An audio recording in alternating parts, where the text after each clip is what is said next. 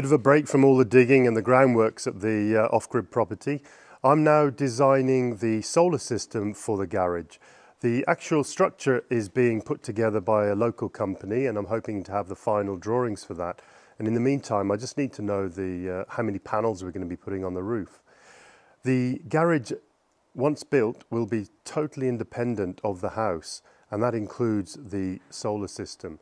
They will interconnect, but that is purely on a load basis. The solar system itself will have its own inverter, panels and batteries over at the garage, because it's going to be the first thing we build, and we need power over there for the build.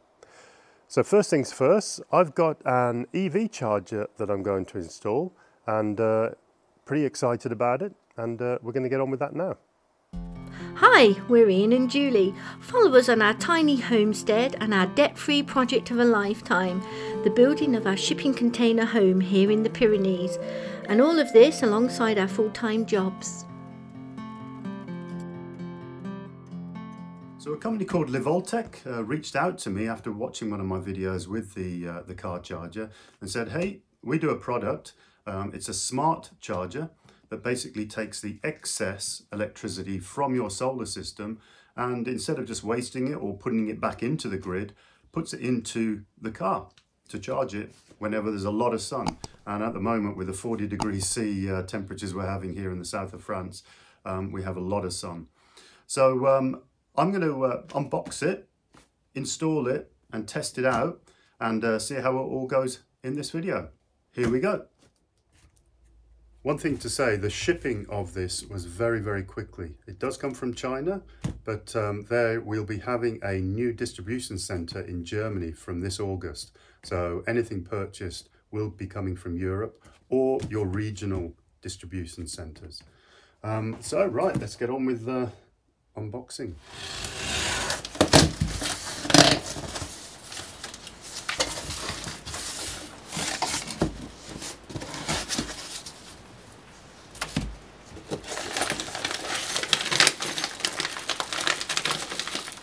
We've got the standard user manual and some screws, nuts and bolts, flange and an RJ45 connector.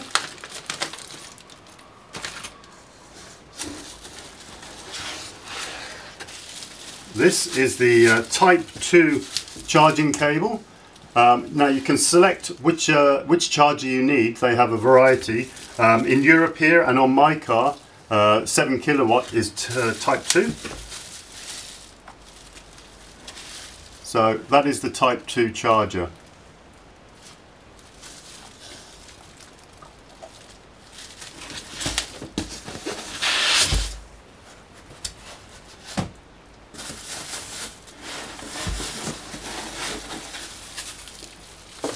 I'll just take the box out.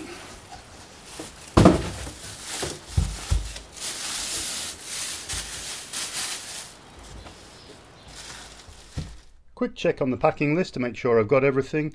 I've got the 4 wall plugs, 4 screws, the connectors or the terminals, a gland, the RS485 RJ45 plug just here, little certificate to say it's all okay, the user manual itself, the template just in case you need to put it onto a sort of a brick wall or something. I'm going to be mounting it onto my wooden panel where all my other electricals are, and the actual unit itself. Right, let's have a look inside.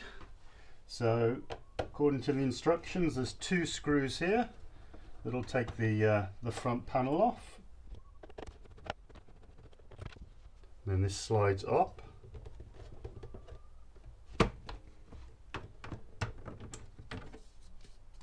So that is just the cover panel, and now there's 4 screws on the top here.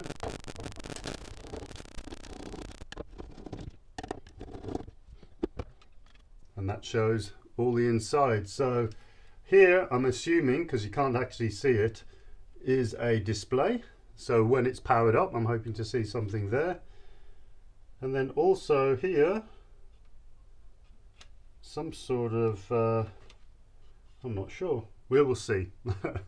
and then the internals of the actual unit there. So this is the actual cable that goes to the car. These three here will go to my my consumer box. So first things first, I'm going to take this off, deinstall it, and give room for the new unit.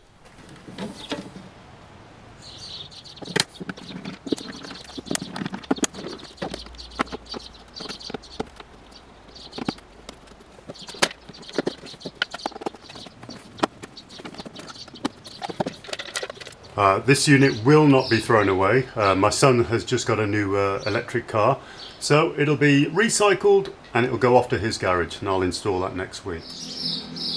I've just cut the template out and it fits perfectly in between the two consumer units. I'm going to put the screws in, all the locations of the screws, level them up, just use a brador to get the exact location. Just moved it slightly.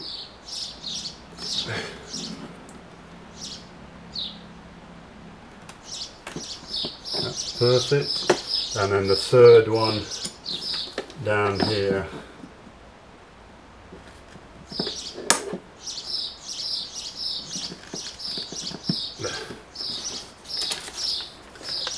Right, so that's 1, 2, and the third one is here.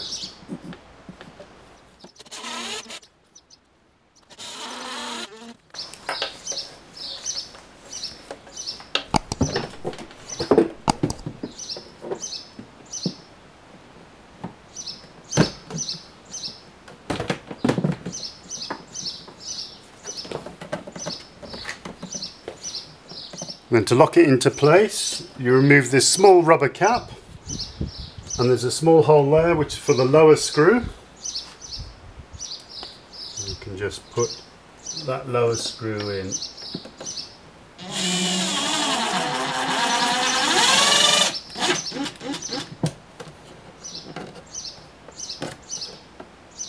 That's it, secure. Replace the rubber cap.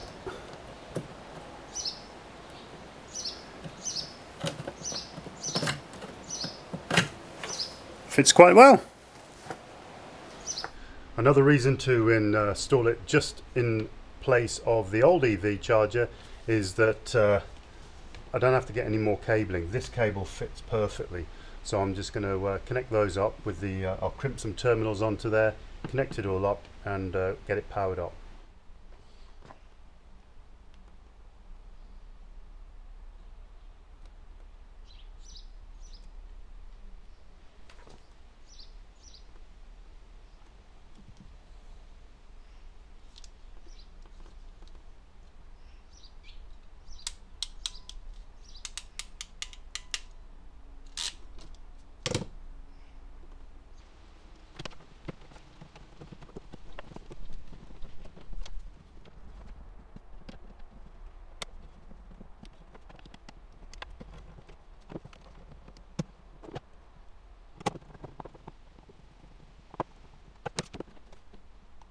So a bit of a close-up. Neutral, live, earth. Pretty good connections here, all bolted in, all screwed in. They come from my existing feed into the consumer unit to the 32 amp breaker there. And that is my solar consumer unit. So that goes directly up to the inverter. One thing I haven't shown so far is this emergency switch here. It's an emergency off switch. So it's normally twisted out, and if you need to, you just press it in and it shuts off all power. So I'm just going to check my connections using my multimeter. So set into volts, AC. I'm going to turn on the 32 amp breaker, but the emergency switch is off. So across my neutral and my live, I have, if you can see it, probably not, 234 volts. So that's all good. So now the main panel is all fitted. There's volts to it. I'm going to go and get the front panel, connect that back up with this ribbon cable, and follow the instructions to connect to the Livoltek app on the iPhone, and see how it goes, see if it can charge. I'm going to put the cable back on, and then fit this back on there.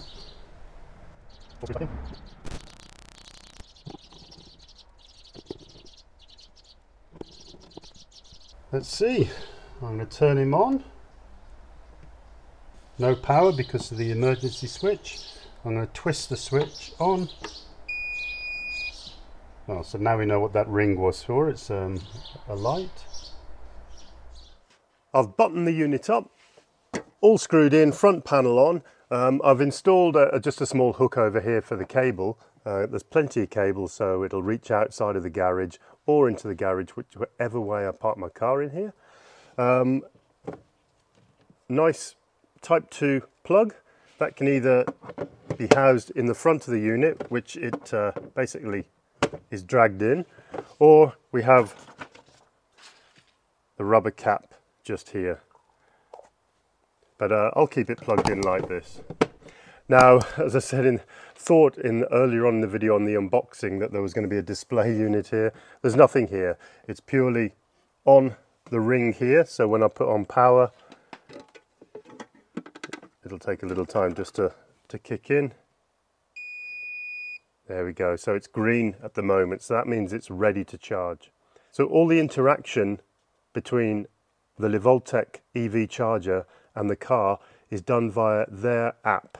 So I'm going to walk through the app, get this plugged into the car and get it charging. So I have an iPhone, so just go to the Apple Store, and if you've got Android, go to Google Play Store. The application is called ltk.evc. Not really a snappy name, but I'm no doubt they'll change that once all the development has been done. So download that, click on it, and it brings up the application. It comes up with a login screen, but you don't need to do any login or create an account. You just go to a local mode, which is just under the login. Click on the local mode. It comes up with Bluetooth mode, so click on Bluetooth, and then that brings up all the available devices. We only have the one, and it comes up with its serial number. So click on the serial number and it'll start talking. So that is it, basically. It's now connected to the EV charger. I can plug it into the car now, press start up, and we're all ready to go.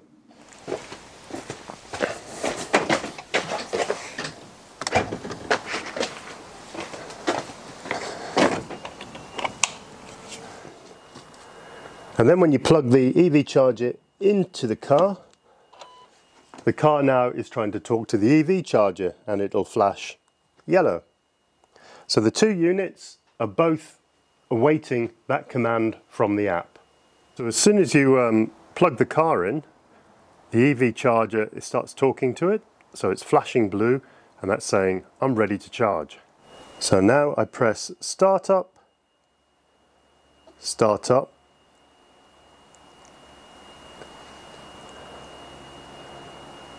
They're still talking to each other. Click, and the car will go blue. The EV charger also goes to a constant blue circle on the unit. So that's saying they're both charging. And even though it's not coming from my solar panels, or although it is actually, it's because it's drawing off the solar but not the excess. It is drawing 7.62 kilowatts. So 7 kilowatts is the EV charger. It's also drawing from my batteries here, which I don't want it to do. And that is when, once this becomes compatible with the RS485 cable, it will only take the excess solar. So I'm hoping with the Livoltek system, all of that will work perfectly.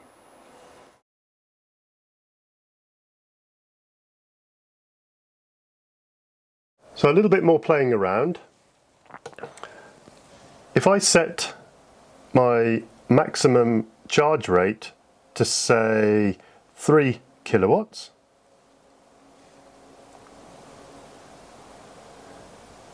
I know that I was actually drawing about 4.5 kilowatts from the solar. So I can go back to start up,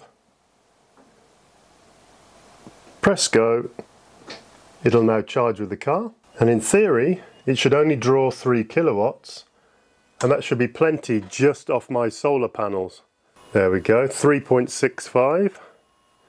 So there's nothing coming from the battery and nothing coming from the grid. But you need to keep an eye on the sun at that point, because as soon as a cloud goes over, you need to rush back out here and turn it off. So this is a system diagram that I envisage for our garage. So picture our garage there instead of the house. The solar panels will probably have 18 on the roof, will feed the Livoltek off-grid hybrid inverter, and that will talk to its own battery systems, and I think we can get up to 3 times 5 kilowatt batteries per inverter. That'll be enough for the garage for sure. The EV charger will chat with the inverter via the RS485 and will take on, in using dynamic mode as they call it, it'll take all the excess solar power after the batteries have been charged and after supplying any needs we might have, and that'll put that into the charger and into the car. I hope you found that useful. It's great getting back into schematics and putting boxes together and seeing if they all work. I tried for a long time trying to get that EV charger to work with my inverter via the RS485, because you know, the main mode I wanted it to work in was that dynamic mode. But with talking to Livoltek, they said no, not at the moment. It's not compatible with third-party inverters. So I'll have to see whether I can test it out with one of their inverters in the future, because yeah, it's something that I must have for the car. Right, we're away for now for about a week, back in the mountains, back supporting a group of cyclists, and then once we get back, we'll be back up the off-grid plot and get a little mini digger out, the Kubota tractor, and just try and square off all that groundworks in readiness to start the footings. So please, if you like this video, put that thumbs up, drop us a comment below on the EV charger, the Livoltek. I'll put all the details down there in the description as well. Check their website out. It's a great alternative to some of the other normal guys out there, so check them out, and we will see you in the next video. Bye for now.